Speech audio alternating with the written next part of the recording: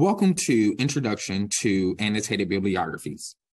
In this video tutorial, we will guide you through the process of creating a well-structured and informative annotated bibliography for your research and writing needs. Let's get started.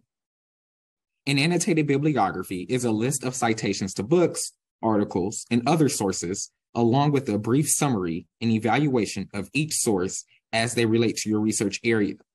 It helps researchers organize their research materials, critically evaluate sources, and provide a concise overview of the literature on a particular topic. Think of an annotated bibliography as a roadmap through the vast literature that exists on a topic. Annotated bibliographies are important for several reasons. They allow you to outline the depth and breadth of your research area. They help you evaluate the credibility and relevance of sources. And they serve as a foundation for your research by providing a comprehensive list of sources to explore further. Let's take a look at the components of an annotated bibliography. Each bibliography entry typically consists of three main parts: the citation, the summary, and the annotation or evaluation. The citation includes relevant information about the source, such as the author's name, publication title, date, and so on. The citation style you choose should be based on your research discipline. If you have questions about citation styles, feel free to reach out to a librarian or consult the citation style research guides located on the library's website. The summary provides a brief overview of the source's content, highlighting the main arguments, research methods, and key findings. The evaluation, or the annotation portion, offers your critical analysis of the source, discussing its strengths, weaknesses, connection to other sources, and its relevance to your research topic.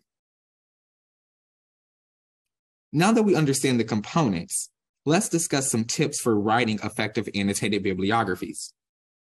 Tip 1. Begin by carefully reading and understanding each source.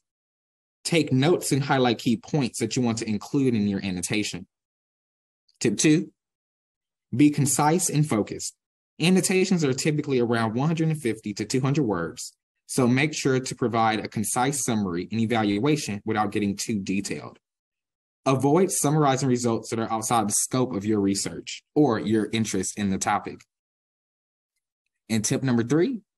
Read good annotated bibliographies to understand their structure.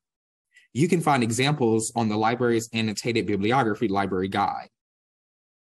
Creating an annotated bibliography may seem like a daunting task, but with practice and attention to detail, it becomes an invaluable tool for your research process.